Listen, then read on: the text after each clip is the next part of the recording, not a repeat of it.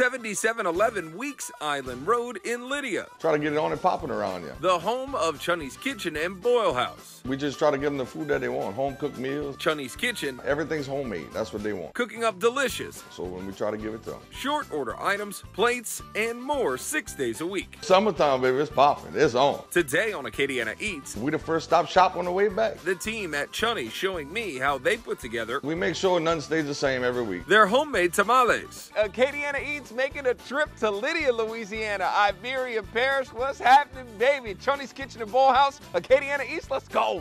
The homemade tamales from Chunny's, a secret family recipe. They're fan favorite on the menu and are made from scratch daily. Tamales, baby, fresh, homemade, let's get it.